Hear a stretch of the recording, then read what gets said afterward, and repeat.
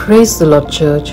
Today's Bible meditation is taken from 2 Samuel chapters 22-23 and Psalms chapter 57.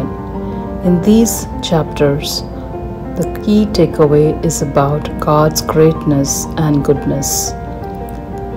2 Samuel chapter 22 verses 29 through 31 and verse 50.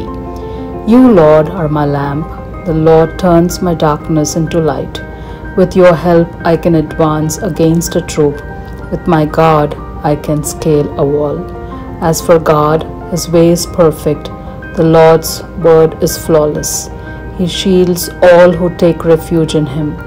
Therefore I will praise you, Lord, among the nations. I will sing the praises of your name. Psalms 57 verses 5, 9 through 11. Be exalted, O God, above the heavens. Let your glory be over all the earth. I will praise you, Lord, among the nations. I will sing of you among the peoples.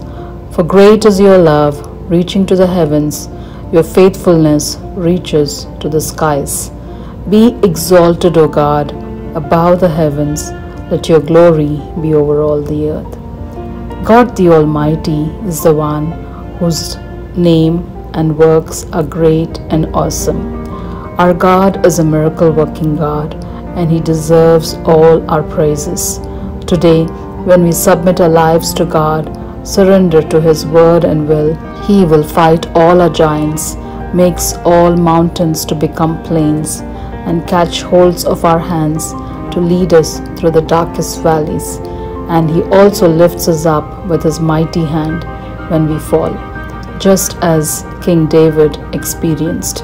May we also experience God's greatness and goodness in our lives as we submit to God and walk in his word, truth and light, and continuously exalt God with praise and worship for all that he has done for us.